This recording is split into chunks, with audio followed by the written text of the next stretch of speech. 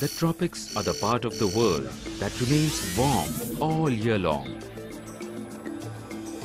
The forests of the tropics, called tropical forests, are dark and humid. They circle the globe in a ring around the equator 23.5 north and south and are classified by the greatest diversity of species. Tropical rainforest is the best known type of tropical forest, and it flourishes in places that are warm as well as rainy throughout the year. These forests are found along the equator, where days and night are equal. Flow of air comes from the poles towards the equator. These winds are filled with moisture, and the intense heat at the equator causes the moisture to rise, cool, and then condense to create rain. It becomes a continuous cycle. As a result, it rains here almost 24 hours a day. It is an ideal weather for plants, which not only allows them to keep their leaves but also gives an opportunity to continuously grow. In addition to these large varieties of plants, it also inhabits so many animal species that no one has ever tried to keep a record of them. Tropical rainforests occupy a large area in northern South America, Central Africa and Southeast Asia. Rainy mountains, islands and coasts throughout the tropics have patches of rainforest spread over their landscape. Other than the tropical rainforest, there are these seasonal tropical forests that have one or more wet seasons followed by a long period when it hardly rains. Even though few tree species are found here, the wildlife still is very rich. The reason why such a vast area of wildlife and plant species have evolved here is tropical forests have existed for more than 100 million years. The species living in these forests rely on each other in complex ways, making these forests fragile places. Ever since people started cutting down the trees, the face of tropical forests have started to change. New species have been introduced by humans. As a result, many of the original inhabitants of tropical forests are disappearing. Spread across a large landscape, this is the tropical forest of Central America. Large areas of these forests have been felled to create land for farming. Yet, there are pockets of forests protected in the mountains and in the humid lowlands of the east. Southern Asia is the biggest area of seasonal tropical forest. The forest there is called monsoon forest because of an unusually intense rainy season called the monsoon. The monsoon is caused by wind blowing in one direction during summer and in opposite direction during winter. The wind is caused by a difference in the way Earth's land and sea warm up during the year. As the summer sun shines, the land warms up and cools down as quickly in winter. During summer season, the vast landmass of Asia warms up enormously because of its size, which results in air rising over it. Moist air or the monsoon wind from the ocean rushes inland to replace the rising air. As the monsoon wind crosses the land, it dumps its moisture as heavy rain. In India, it can rain every day for weeks during the monsoon. During winter, the landmass of Asia starts to cool and the air above it starts to sink and spreads outwards, causing a dry wind to blow south from Asia towards the Indian Ocean. In dry season, months can pass without rain. Temperature and humidity keep varying from place to place inside a tropical forest. For example, the treetops are sunnier and warmer than the forest floor. These different conditions found in various parts of the forest has been termed as microclimates by scientists. Other than the temperature and humidity, light levels, wind speeds, and the quantity of oxygen and carbon dioxide also vary from place to place in the forest. A large range of microhabitats are a part of these microclimates. This is one of the reasons why there are so many species found in tropical forests. It is interesting to know that tropical forests do not have summers and winters. But the change in conditions from day to night is similar to that of the two seasons. The day is like the summer season, warm and bright. This helps the plants to grow fastest, just as they would grow in the summer season. As night falls, the forest becomes cooler and darker. Most of the plants are not able to grow, and the condition is similar to winter. There is a vast difference between the temperatures at night and during the day, and it is larger than the difference between the average temperatures in January and July. Weather in the lowlands is different from weather on the mountains. The lowlands in tropic region are often hot and humid and have very little breeze blowing. In contrast, mountains are usually cooler and windier and make the air feel fresh. On a single mountain, the weather can be totally opposite to each other. One side of the mountain can be wet and rainy, while the other can be as dry as a desert. Even when the weather below is dry and clear, some tropical mountains always seem to be masked in mist. Strange and enchanting forests grow in these places. The plants here thrive the moisture-laden air. These forests are called the cloud forests. Cloud forests can be as lush and green as the lowland forests, except for the plants that are different here. The trees that grow here are often shorter and crooked. These are small plants called the epiphytes. These plants hang from the tree's branches and cling to their trunk. The epiphytes grow so thick that the whole cloud forest appears as if it is dripping with plant life. This is Amazon rainforest. It is as large as all of USA from the Rockies to the Atlantic Ocean. It occupies a vast flat river basin that is filled with branches of the mighty and Earth's largest river, the Amazon River. The mighty rivers of the Amazon basin flood an area of forest the size of England every rainy season. The Amazon rainforest appears endless and is inaccessible, so it remains unexplored. Early explorers described it as an area where water had swapped places with land. One can move along the wide, smooth rivers, but the dense forest is almost impassable. Sloths can be seen hanging from the branches of trees in the Amazon. The movements of these sloths are so slow that algae or simple plants grow in their fur. This gives the sloths a green tinge. They rarely venture on the ground and even give birth on trees. They survive by eating leaves and twigs that are low in nutrients, so they conserve energy by moving very slowly. The sloths can spend most of their time hanging motionless as they digest their food. The hawk-like claws of these sloths is so effective that they may stay hanging for weeks even after they have died. Most plants grow well when they have plenty of sunlight, lots of water and a warm climate. Tropical forests provide this ideal condition all year around, allowing a staggering number of plants to grow here.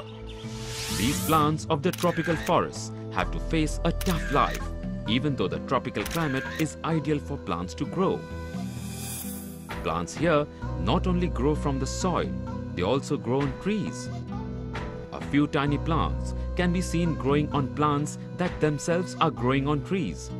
This is the epiphytes plant, which grows on other plants and gets all the moisture from the air or rain. This overcrowding of forest plants makes the life tough for them, and they are in constant battle with each other to survive.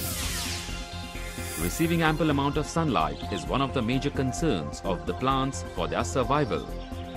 These plants have to live in the shadows of huge trees that are rightly called the kings of the forest.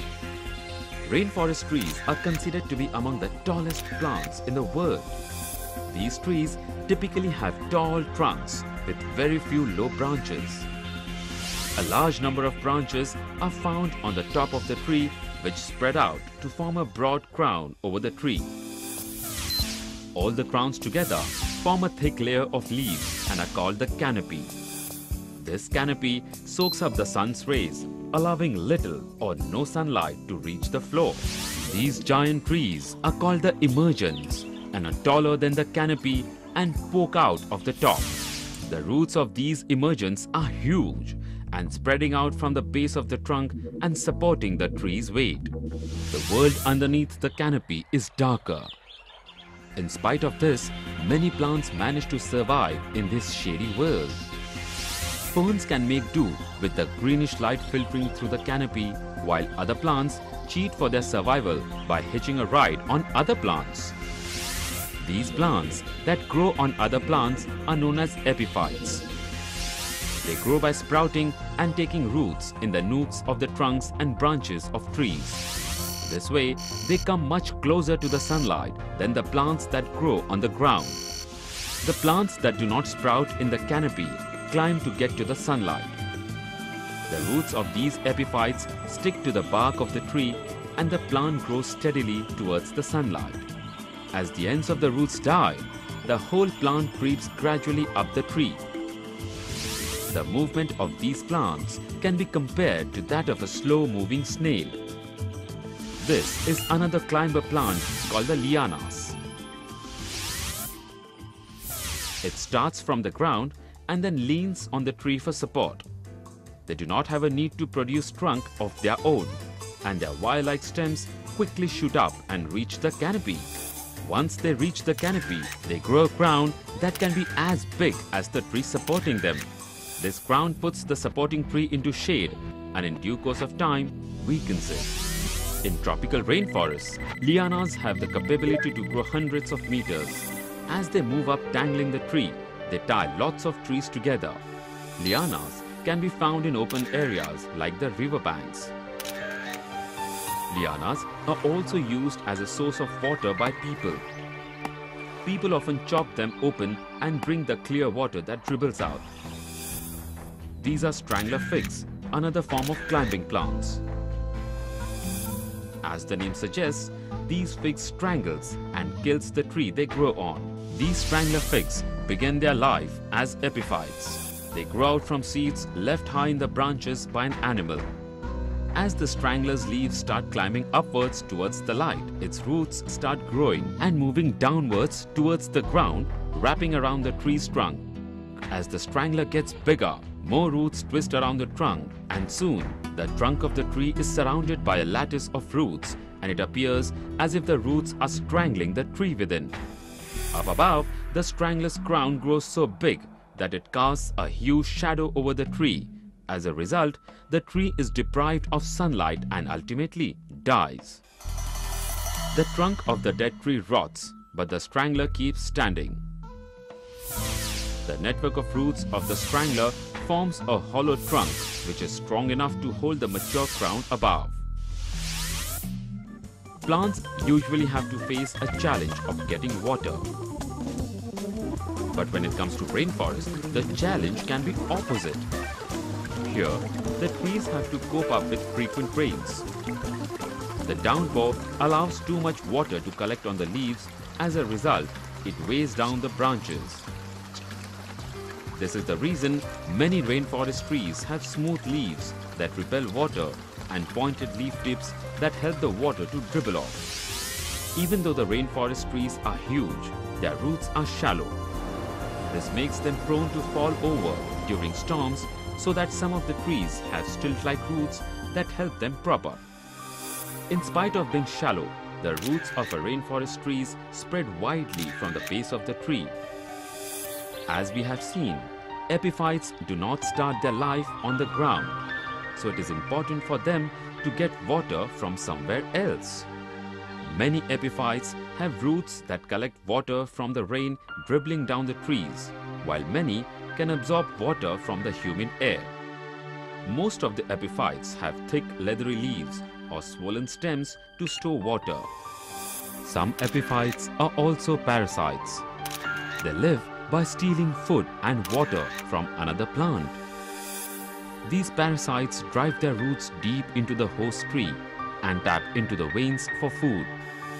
While there are some parasites that have their own leaves for making food, but other than light and water, plants also need chemicals called the nutrients for their survival. They get these nutrients from the rotting animals and plant remains from the soil. The tropical forest soil is formed from the animal droppings, dead leaves, fragment of foods and dead animals. The insects, fungi and bacteria break this mixture down and turn it into a damp compost. In the process, the nutrients are released. As the tropical forests are often more warm and wet, the rotting matter is broken down very quickly. The nutrients released are absorbed by the trees almost as soon as they are released. This results in the soil of tropical forests being shallow and low in nutrients.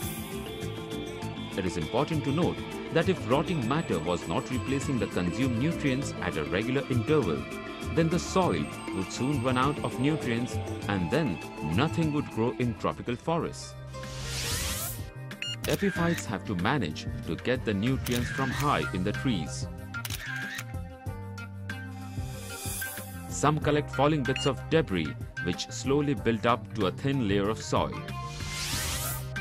The epiphytes that steal water from their host get a constant supply of nutrients dissolved in water for free. With so many plants growing in the tropical forests, it is but obvious to assume that rainforest is living banquet full of tasty leaves for plant-eating animals. But this is not the case. Many of the leaves contain deadly poison or foul-tasting chemicals that stop animals from eating these leaves. The only animal who tackles this problem is the leaf-eating monkey. But it is not an easy task. What the monkeys do is they choose only the youngest, most tender leaves. They eat these leaves from lots of different tree species. They vary their diet in order to prevent any single poison from building up too much inside them. The beautiful flowers that grow on the plants and trees are not just for decoration purpose. Their main purpose is to enable plants to reproduce through a process of pollination.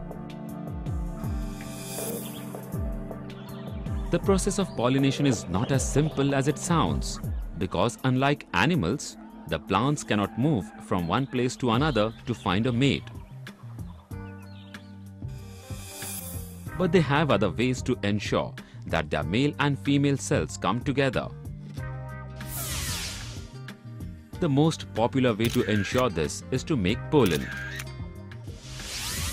Pollen is dust-like substance that carries the male cells from one flower to another.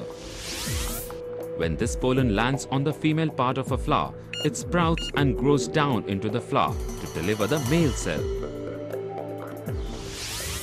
For these plants, finding a partner for pollination is tricky in tropical forests.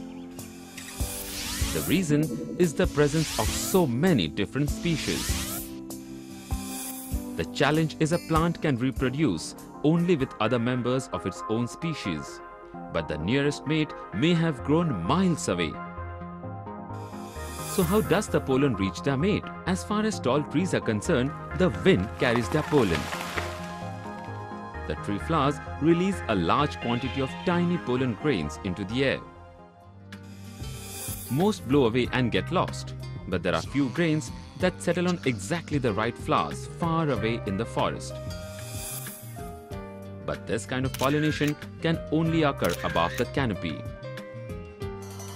Below the canopy, the air is too still for wind pollination. So the plants have to depend on flying animals to carry the pollen between flowers. But this service carried out by them is not free. In return, these flying animals get nectar, which is a sugary liquid produced by flowers. There are a few animals that eat some of the pollen. The most common animal pollinators are flying insects like bees, butterflies, beetles and moths. Flowers have different shapes in order to suit their pollinator. These flowers are broad and dish-shaped and are pollinated by beetles. These bright-colored flowers are the bee flowers. They open up during the day when bees are busiest. These bright-colored flowers have lines that direct the bee towards the pollen. Butterfly flowers are usually funnel-shaped. To reach the nectar at the base of the funnel, butterfly uses a very long part of its mouth that works like a straw. When the butterfly is not feeding, this straw-like mouth part coils up under its head. Moths feed just like butterflies, only difference being instead of day, moths feed during night. Their flowers are usually white in color and are scented so that the moths can easily find them in the dark. Even birds and bats help in the process of pollination. It is interesting to see hummingbirds hovering beside their flowers. They flap their wings up to 70 times a second to keep themselves perfectly still as they probe for nectars with their bills. As bats feed during night, their flowers are often pale with musty scent. Most of the bat flowers have a shape like brushes. When a bat visits the flower, the brush gives its chest a dusting of pollen. Many birds and bats are too big to fly into the middle of a plant. As a result, their flowers are located on the outside of the plant. An example of this kind of flower is the banana flower that is pollinated by bats. This is the world's biggest flower, belonging to a peculiar plant called Rafflesia arnoldi. This plant grows only in the rainforests of Sumatra. Rafflesia is more like a fungus than a plant.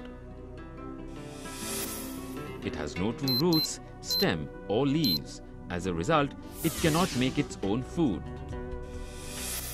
So it lives as a parasite and sends fine thread-like growths into vines to steal water and nutrients. The only part of this peculiar plant that can be seen is the gigantic red and white flower that grows up to 3 feet wide on the forest floor. Just like the plant, the flower is also weird and smells of rotting flesh, attracting flies that normally lay eggs on dead animals. These flies are tricked by the foul stench of the flower and without knowing pollinate the flower. After the seeds are formed, the main challenge the plants face is spreading their seeds. The seeds cannot be just dropped onto the ground. If this happens, then the young plants would end up crowding each other and competing with themselves and the parent plant for sunlight, nutrients and water. To avoid this challenge, most plants have devised ways of dispersing their seeds. Through these ways, even though many seeds go waste in the crowded forest, a few stand a good chance of finding just the right place to start life. One of the interesting ways found by the tallest trees is to produce seeds with wings. This makes the seeds spin around in the air and slows their fall. These seeds, released from high treetops, can travel a long way on the breeze. Other tropical forest plants have a different strategy to spread their seeds. They bribe the animals to carry the seeds away. This is done by enclosing the seed in an edible fruit. Animals eat these fruits, swallowing the seeds, and then move away into the forest. When the seeds pass out of the animal's body in the form of droppings, they are far away from the parent plant. These seeds land on the ground in a heap of droppings that is a perfect fertilizer for the young plants. Durians are large, spiky fruits that look like giant horse chestnuts. The flesh inside the durian fruit is sweet, but the fruit itself has such a disgusting, rotten smell that it is banned from many restaurants in Southeast Asia where durian trees grow. But in forest, the powerful smell attracts orangutans, tigers, and many other animals. These animals eagerly devour the custard-like flesh. The seeds produced by plants enable them to spread to new places. While there are some tropical trees that can spread from where they stand, they can do this by growing sideways. A typical example of such tree is the banyan tree. It is a native of tropical Asia. The banyan tree produces aerial roots that grow down from its branches, and on reaching the ground, they become new trunks. A single banyan tree has the capacity to spread indefinitely this way and can turn into a thicket or even a small forest. Once a seed has taken root and sprouted into a sapling or a baby tree, it faces a new challenge of lack of light. The floor of a tropical forest is dark and gloomy, making it almost impossible for the saplings to receive sunlight for their growth. Many trees have developed a solution for this challenge. What they do is, after growing a few meters tall, they top their growth. They can wait for years like this by absorbing just enough energy from the dim light to keep themselves alive. Their big chance comes when a big tree falls down and creates a gap in the canopy. This gap allows the sunlight to flood the forest floor. Once the gap is created, the saplings race upwards in a fierce contest to fill the empty space. But not all plants win in the competition. Only one is able to make it to the top and the gap disappears. There are some small plants that grow only in gaps. They flower and set seeds quickly before the forest closes in again. The seeds then lie ready in the soil for the next gap to form. Lying in a vast river basin straddling the equator in Central Africa, this is the Congo rainforest. The heart of the forest comprises of unspoiled wilderness. Rivers and occasional clearings break the canopy. The swampy clearings or the bayous of the Congo region are no less than magnets to the wildlife, attracting forest elephants and lowland gorillas. These animals visit the place to eat roots, grass and minerals. These swampy clearings allow scientists to study the animals before they melt back into the forest. Most of Africa's rainforest is in or around the Congo basin, but some parts of West Africa too is home to rainforest. The central part of the Congo rainforest is so swampy and difficult to reach that it remains almost untouched by loggers and farmers. Yet, deforestation by farmers and loggers is a growing problem in outer parts of the Congo basin. One of the most interesting animals to inhabit the Congo rainforest is the bonobo or pygmy chimpanzee. These chimpanzees live only in the south of the Congo River. Even though it is called pygmy chimpanzee, it is no smaller than its cousin, the common chimpanzee. Scientists are of the opinion that bonobos are descended from a group of chimpanzees that crossed the Congo River from north to south some 1.5 million years ago. They were isolated by the river and its swarms and thus evolved separately. It has been found that common chimpanzees live in aggressive and male-dominated societies. The males form gangs and sometimes wage war on rival groups. In contrast to them, the bonobos live in more peaceful, female-dominated societies. Other than the bonobos, the tropical forests are abounding with an amazing number of weird and wonderful animals. As we shall see in the next part, the tropical forests are also home to the most colorful animals on planet Earth.